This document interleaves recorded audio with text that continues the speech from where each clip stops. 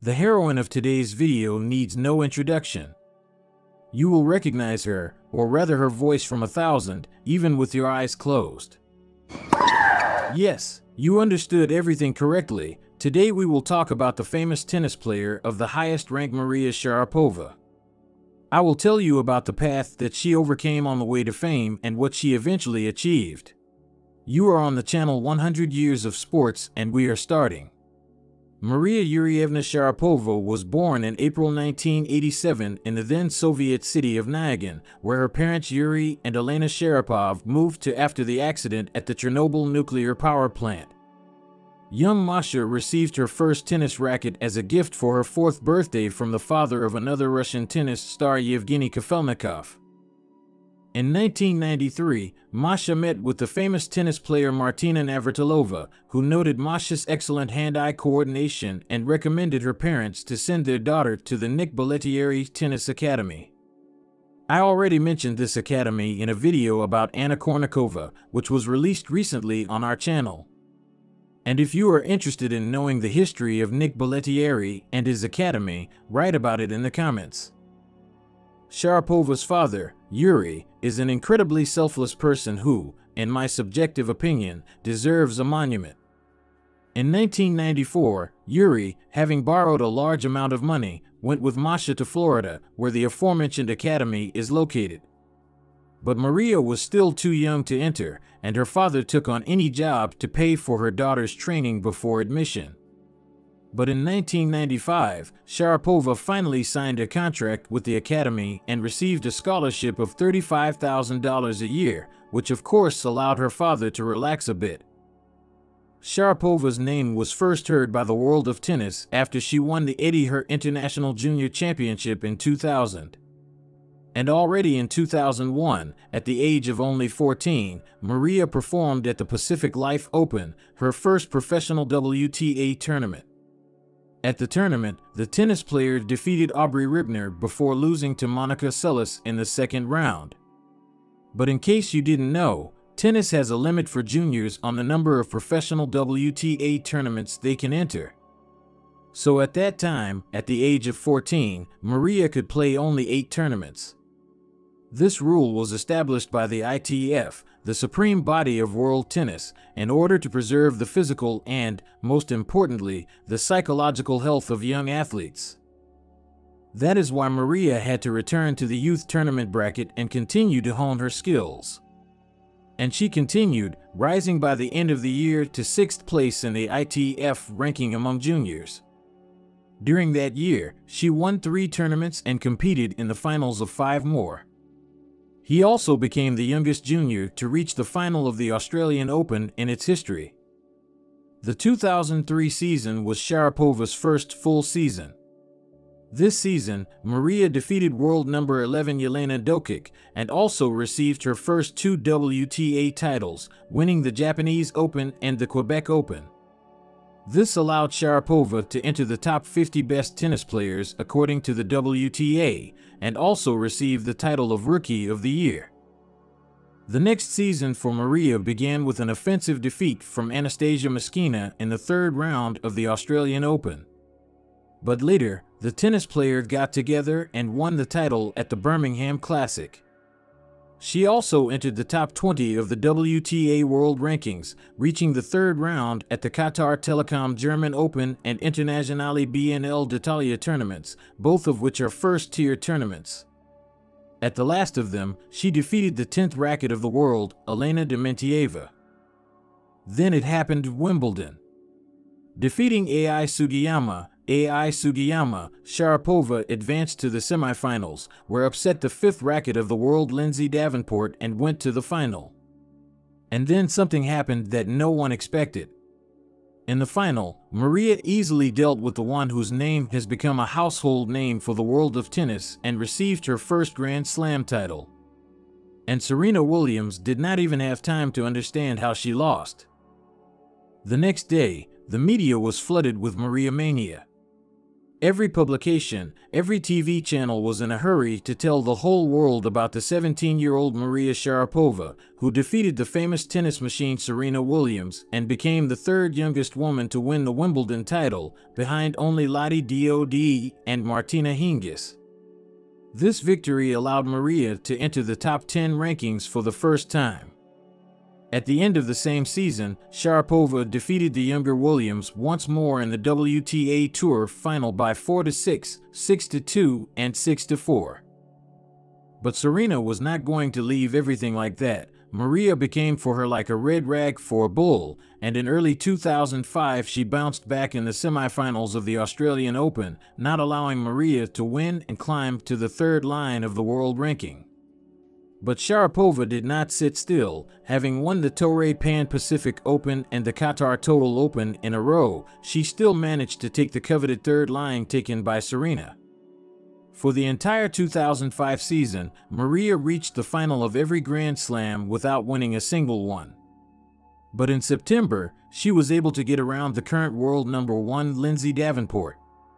Taking her place, Sharapova was able to hold the first line for 6 weeks before losing the title to Davenport again due to injury.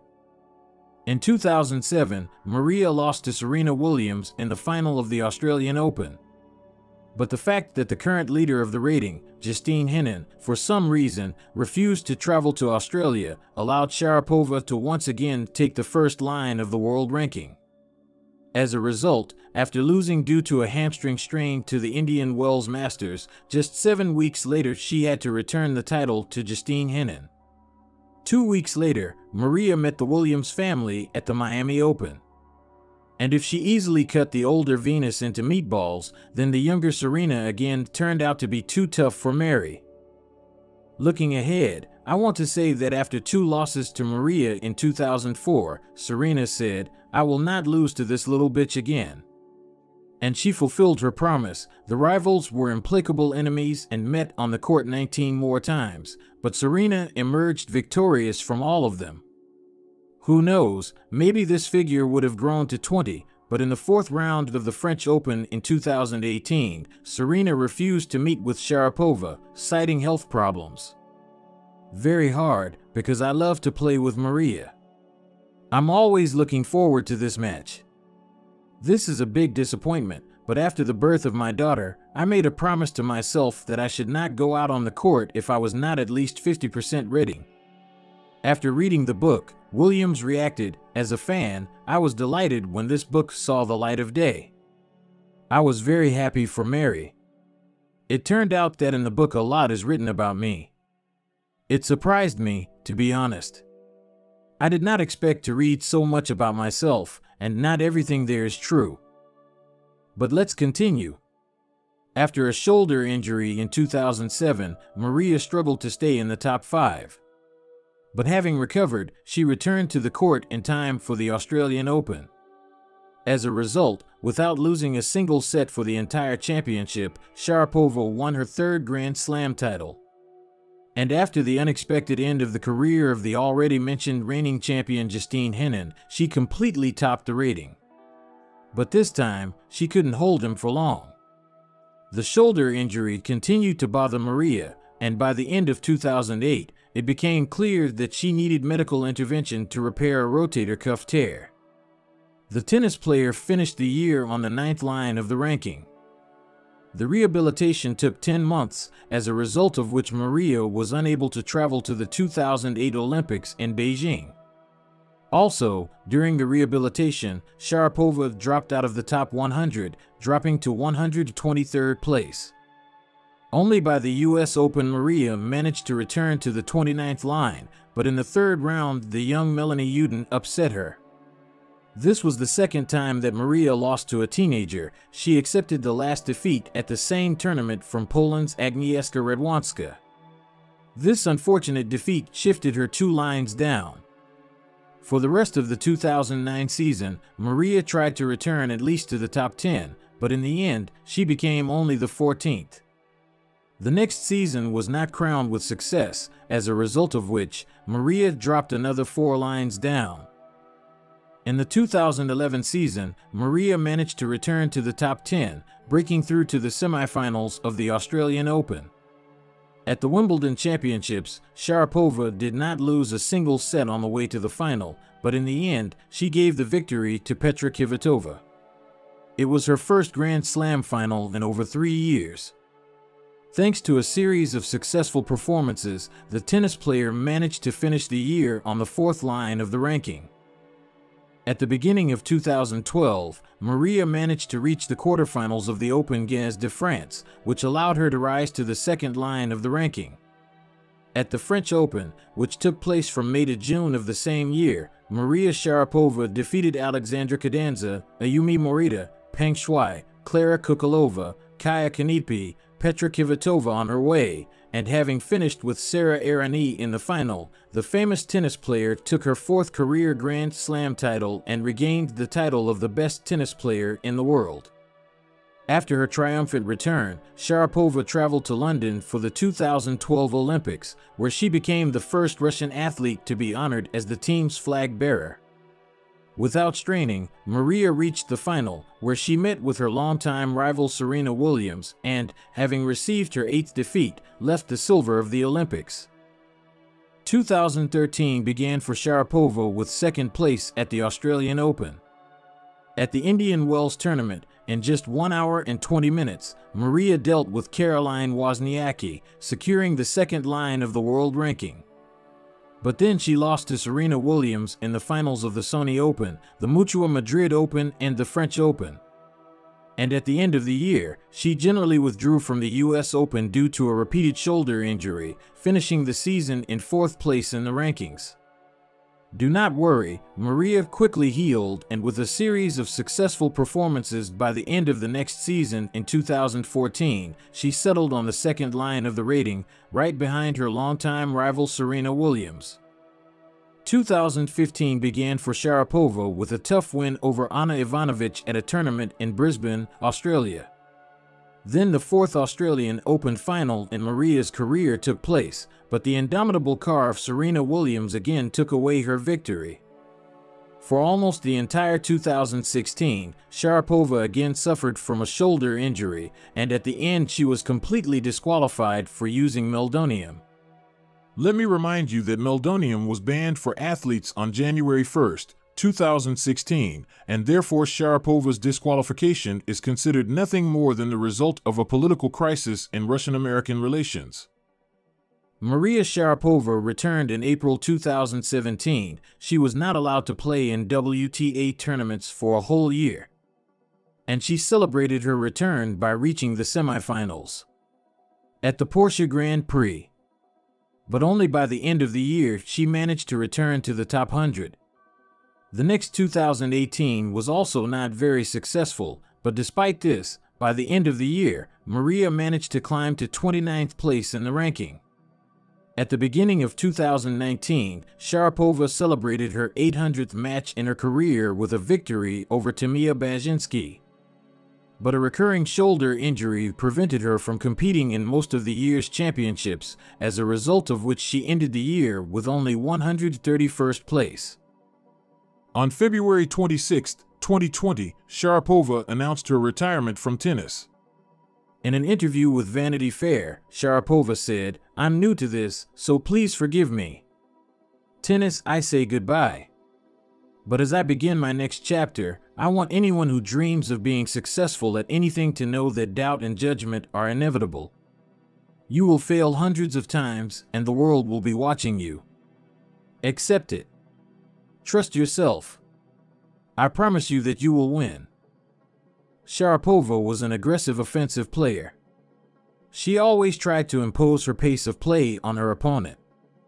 But her aggressive, high-risk playstyle meant that she could generate not only high numbers of both wins, but also unforced errors. Sharapova's biggest weapon was her backhand, which was described as one of the best in tennis after her retirement. In total, during her career, Maria Sharapova won 39 WTA tournaments, 36 of which she won in singles. Despite the fact that Maria has been living in the United States since 1994, she did not renounce Russian citizenship. According to her, this is due to the fact that she has relatives in Russia, and she values the connection with them very much, and also values the rich cultural heritage of her homeland. Thanks to her exhilarating career in tennis, Maria has been able to secure the support of major commercial sponsors: Porsche, Motorola, Land Rover, Canon, Tiffany, and Gatorade, just to name a few. From her triumph in 2004 until 2016, Forbes magazine named Sharapova the highest-paid female athlete in the world. And in 2011, she generally became the only representative of the fair sex in the top 50 most expensive athletes in the world. Sharapova also proved herself to be a fairly successful businessman. In 2010, Sharapova launched her own line of tennis clothing, the Nike Maria Sharapova collection. In addition, she designed shoes and bags for Cole Haan. Her signature flats are among the best-selling of the entire brand. But that's not all. In 2012, Maria launched her Sharapova confectionery brand, which grew to $20 million in sales by 2019. They invested in the sunscreen brand Supergoop, which was later acquired by Blackstone. Other companies Sharapova has invested in include UFC, Tonal, Public.com, MoonPay, Clio Snacks. In April 2022, Sharapova also became a board member of the fashion brand Moncler. Maria also acts as an advisor to Naked Retail and Bright Brands. High earnings allowed Maria Sharapova to pay great attention to charity. She donated $100,000 to projects to clean up the Chernobyl nuclear accident.